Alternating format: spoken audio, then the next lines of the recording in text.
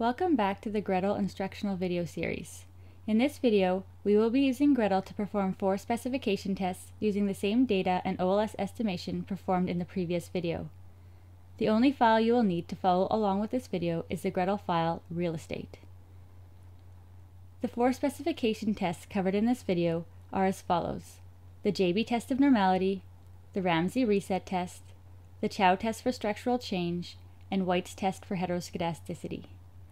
Each of these tests are very easy to perform in Gretl, but please make sure that you understand both the null and the alternative hypothesis of each test, as well as what you should do if your model fails one or more of the specification tests. Now let's open Gretl and get started by estimating the OLS regression. Price is a function of a constant, square footage, age, U-town, pool, and fireplace. The first step is to open the data series Real Estate. To do this, click on File, Open Data, and then User File. Now you must locate the directory in which you saved the file. Remember that this is the same file that you used in both videos 2 and 3. Once located, double-click to open the file. We will now estimate the regression exactly the same way as in the previous video. First, select Model, followed by Ordinary Least Squares from the main menu. Next, select the variable Price as a dependent variable, and square footage, age, U-town, pool, and fireplace as independent variables. The last step is to click OK, and the OLS output will open in a new window. We have already discussed the interpretation of the coefficients as well as other items on the OLS output in the previous video. Now we will perform each of the 4 specification tests using this OLS output, so make sure not to close the window until the end of this video. The first specification test we will perform on this data is a tbhe test of normality, because we want to know if the residuals are normally distributed. The null hypothesis is that the residuals are normally distributed against the alternative that the residuals are not normally distributed. Let's open the OLS output window to perform this test. The first thing that we need to do is to save the residuals. To do this, select Save on the menu from the OLS output followed by Residuals. A window will pop up asking you to name the variable and to give a description. Leave the variable name as uhat1 and the description as residual from model 1. Now we will go back to the main Gretl screen. We are ready to perform the tbhe test of normality now. On the main Gretl screen, click on the variable uhat1. Once it is highlighted in blue, go to the menu and select Variable followed by Normality Test. A new window will open with the results of the normality test. The first thing that you will notice on this output is that there are several different tests for normality. We are interested in the last test, the tbhe test of normality. In this case, the test statistic is 0.1346, which has a p-value of 0.9349. This means that we fail to reject the null hypothesis that the residuals are normally distributed. It is also a good idea to check the p-value for the other tests. In this case, all of the tests fail to reject the null hypothesis. Now, let's move on to the second specification test, the Ramsay reset test for omitted nonlinearities. The null hypothesis for the Ramsay reset test is that there are no omitted nonlinearities, against the alternative that there are omitted nonlinearities. Now let's move back to the OLS output to perform this test.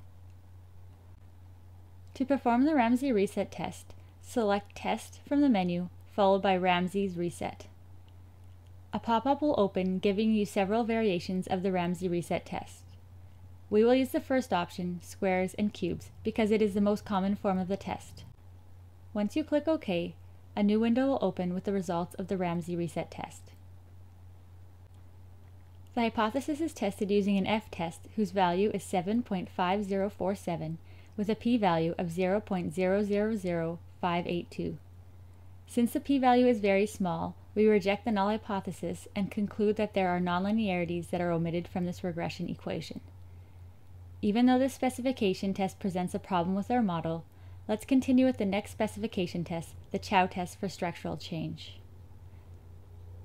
More specifically, we are going to test whether the coefficient estimates are stable across the age of a house by breaking the sample into houses that are between 0 and 10 years old and 11 years old or older. The null hypothesis for the Chow test is that there is no structural change. Before running the test in Gretl, we must determine the observation at which the house age increases from 10 to 11 years old.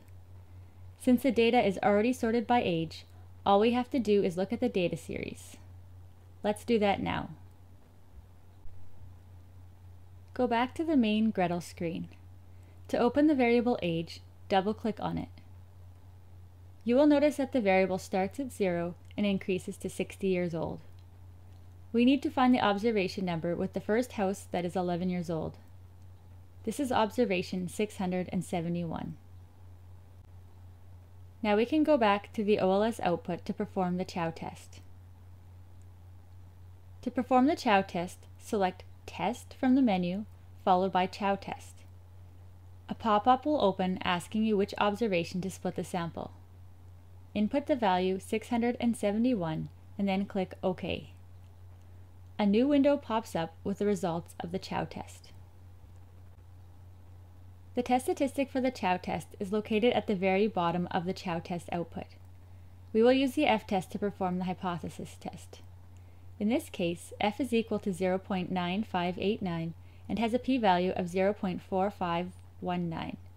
This means we fail to reject the null hypothesis and conclude that there is no structural change between houses that are 0 to 10 years old and 11 years old or older.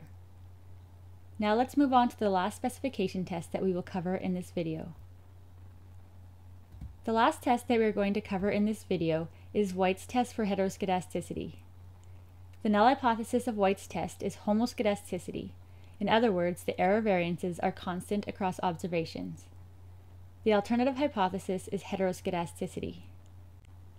To perform White's test, go back to the OLS output. From the menu on the OLS output, select Tests, followed by heteroscedasticity, and then White's test. We will use the first version, which includes both the squares and the cross products in the regression equation. The test statistic for White's tests are found at the bottom of the output. The test statistic is 24.4371 and has a p-value of 0.108, so we fail to reject the null hypothesis of homoscedasticity. Before continuing, notice that there is a warning, data matrix close to singularity. Additionally, look at the coefficient estimates and standard errors. They are both extremely large. This indicates that the results may not be reliable, and it is best to try another version of White's test, for example using only squares, or to try a different heteroscedasticity test. If heteroscedasticity ends up being a problem, you can estimate the OLS regression using the robust standard errors option. This will adjust the standard errors in the model so that the results are robust to different kinds of heteroscedasticity. Let's go back to the main Gretl screen and try that now. On the main Gretl screen, select Model, followed by Ordinary Least Squares from the menu. Next, select the variable price as a dependent variable.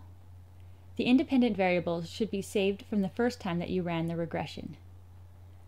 This time, check the box that says Robust Standard Errors. Now click OK. The best way to see the impact of selecting robust standard errors is to compare the OLS results side by side. On the left, you can see the output from the first estimation, and on the right, you can see the output from the second estimation with robust standard errors.